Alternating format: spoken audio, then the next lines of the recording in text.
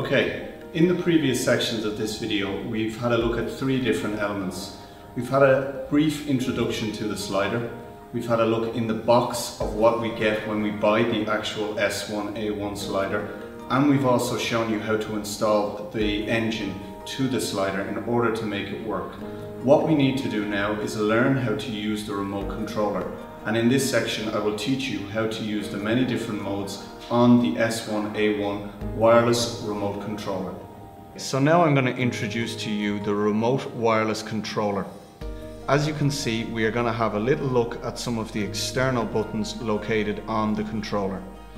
As you can see here, we have two toggle wheels, 1, 2, or a left and a right rocker.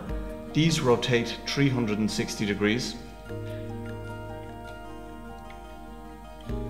as I have just shown.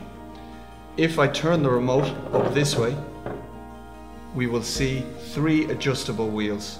1, 2, 3. These wheels are used to adjust the speeds of the slider. You can also see an on-off switch here and a USB connection here. The USB connection is used both to charge the remote control and also update the firmware. Simply plug the USB in to any PC or laptop to charge it, and on one single charge the remote will last for up to 48 hours. The same with the firmware. Simply connect the firmware data cable and put it into any PC or laptop to update the firmware for the remote controller. There is also a connection for the tripod, which I'm going to show you now. And it is located here. This is a tripod connection which allows the remote controller to stand on a tripod independently.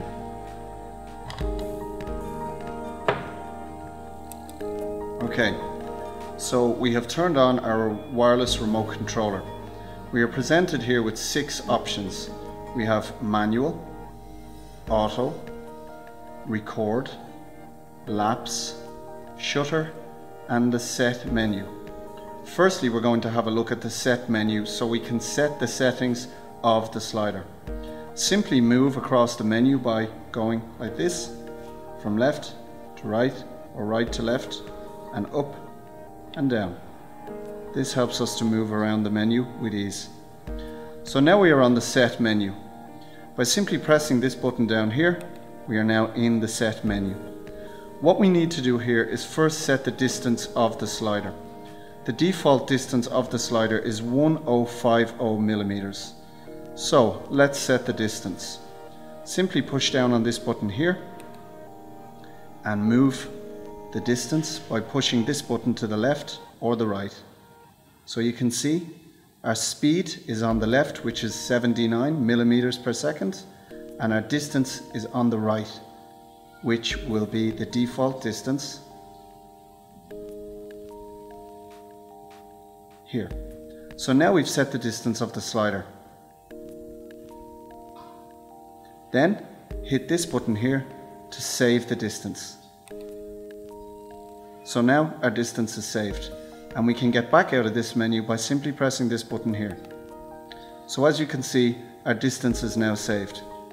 The next option we have, if we go down, this button here, is power used. Currently we are using 25% power, but we can increase that to up to 100%. We can also stop it at 50 and 75.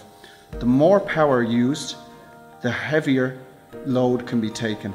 So for example, if we are using 100% power, we can take a 5 to 8 kilogram camera, and we can also pan vertically by still being able to lift the camera up by using 100% power. If we go down, you can see our backlight, which at the moment is 30 seconds, but this can go up to 5 minutes, 1 minute, and back down to 30 seconds.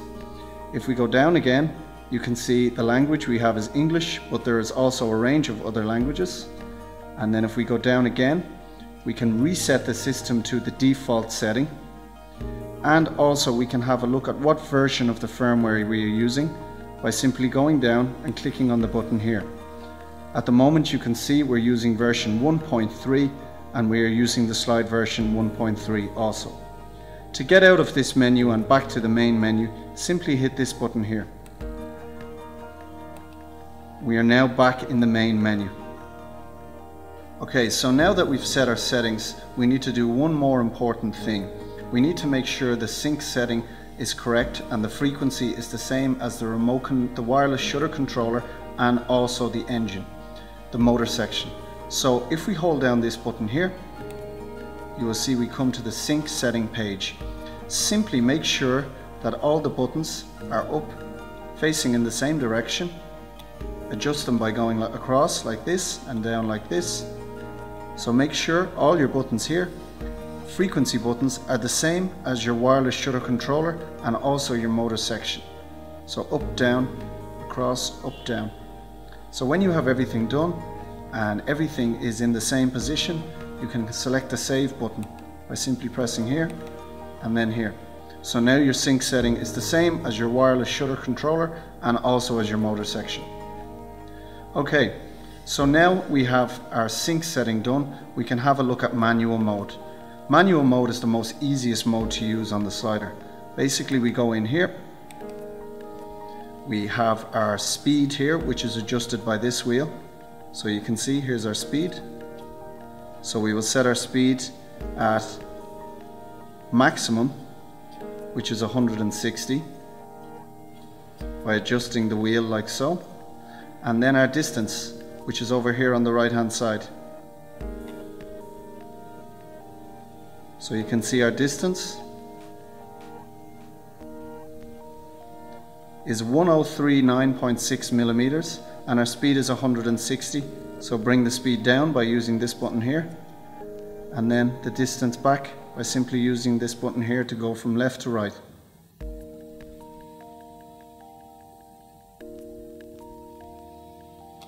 So there you can see manual mode.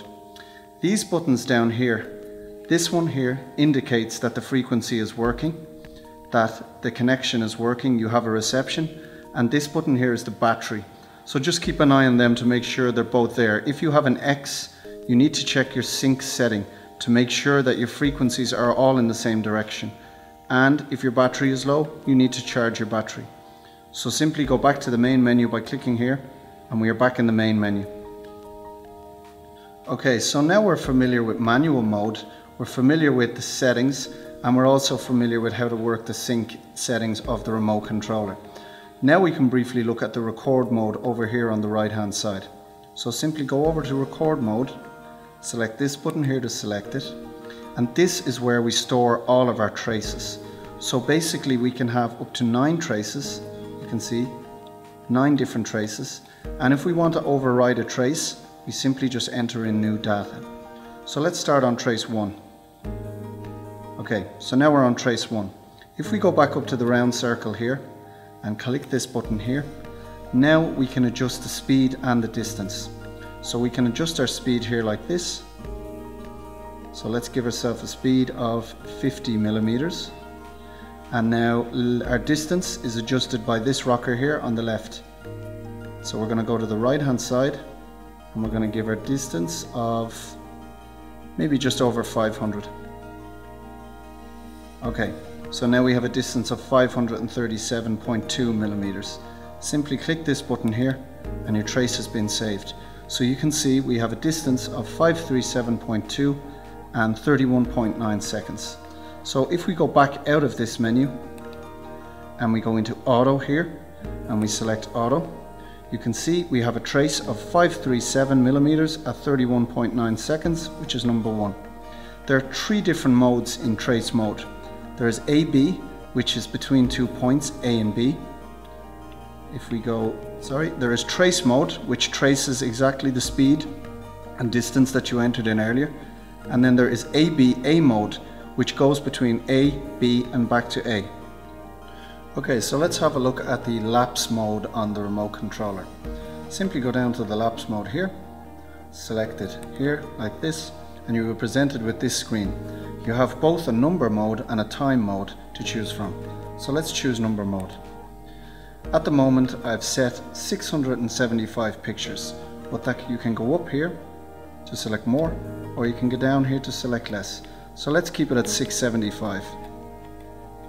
So simply go to 675, and that is our quantity total of pictures. If we go down here, we can set the exposure. Again, up and down. So considering I'm shooting on AV mode, I'm going to leave my exposure at 0. Intervals the same, up and down. So let's leave our intervals at 2 seconds. So if we go down again, we can see now that I have selected this button here which says 1 beside it. That is our record we set previously in our record section. So now we're using record number 1. So if we go down, we can see this ease in and ease out. Currently it's set to 3 pictures, but you can choose more or you can choose less. So let's choose 3 pictures. The ease in function is exactly what it says. It will go a little bit slower at the start and it will go a little bit slower at the end. So we have an ease in of 3 and an ease out of 3. So if we go over to the right hand side here, we can see preview. So let's select the preview, and we can see our frame rate, which is 24 pictures, and we can see our time, which is 28.1 seconds. That can be adjusted to up and down. So we can go up to 60 and we can go down to 24. Same again, back out, and then down here we see the total time it will take to do our lapse, which is 22.30 seconds. So if we go down and we go over here, this is our play button. This next one here is our pause button. This next one here will return the slider back to its original position quickly, and the one after here is the quantity of pictures. So if we go back over to the button here, we can now select our play button to start our lapse. So simply click on the button to start the time lapse. And our lapse has now started. You can follow the progress of the lapse on the screen here as shown.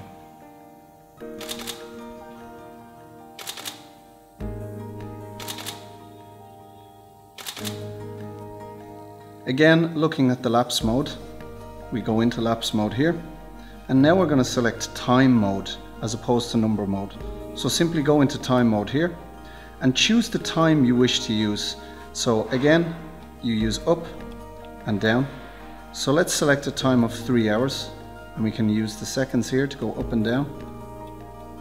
So we have a time of 3 hours total for our lapse. We're using AV mode, so we're going to leave the exposure at 0.